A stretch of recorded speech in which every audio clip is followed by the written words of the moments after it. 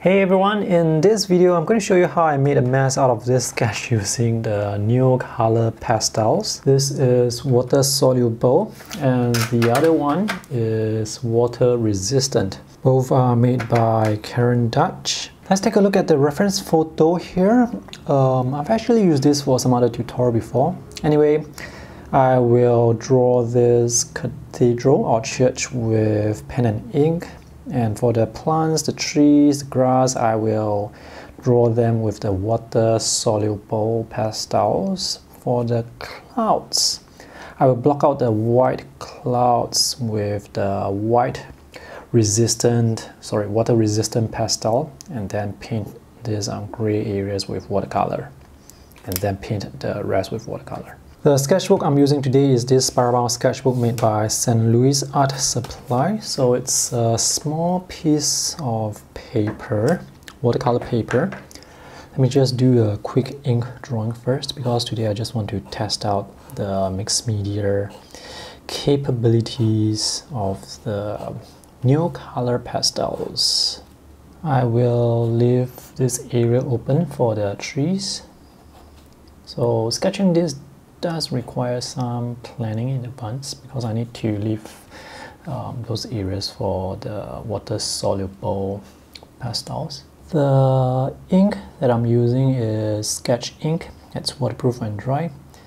And this pen is the Pelikan M200 fountain pen. This set that I have has 15 colors, so I'm going to be using these two colors. Let me just quickly put some green for the grass. Now this is watercolor paper. It has a cold press texture, so it's kind of difficult to actually fill into the valley of the paper. You can see there's a lot of white. Hopefully this will dissolve nicely later on. Actually, now that I think of it, I could probably just use watercolor and paint instead of using this pastel. For the white clouds, I'll be using this water-resistant wax pastel. It's actually quite difficult to see whether or not I've drawn onto the paper. Let's paint the church first. I actually chose to draw this because this building doesn't have a lot of colors, so it's easy to color. And now let's paint over the sky and see what happens. So now you can see the water-resistant wax pastel. It's doing its job. I've actually covered more wax here, so let's see how it looks. Maybe I can use tissue to remove the water later on, because right now it looks very splotchy.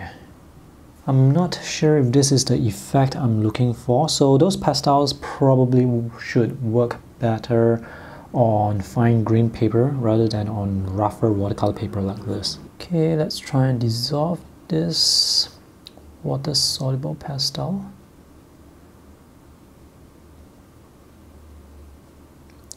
It dissolves quite easily.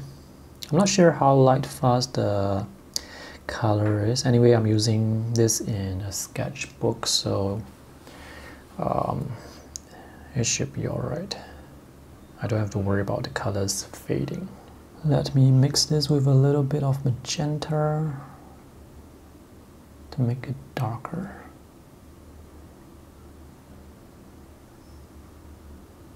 For the background buildings, I'm just going to paint them with watercolor. I need to make this part a bit more. Let's see if we can dissolve the pastel like that. It's easier if you apply it onto the paper. Oh, okay. You can wet the paper first and then draw, in which case it actually looks kind of nice. Now to add some finishing touches.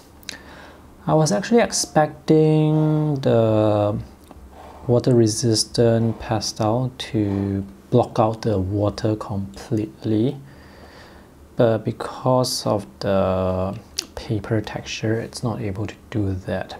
So it doesn't work like masking fluid, basically.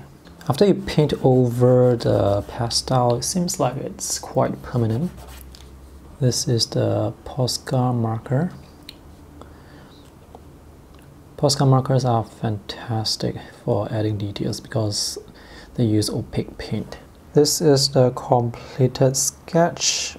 It looks very messy. It looks like there is no plan at all, and the colors are all over the place, not in a good way. It's actually kind of difficult to get all the colors to work together to create color harmony. This phthalo green-like color from the pastel, it's a bit unnatural. The pastels that have not dissolved, they will create this texture, whereas this wash here, this was painted with just watercolor. So you can see the look, it's very different. You see some texture here as well. This is the same sketch where I painted with 3 primary colors. The colors, they work better here together.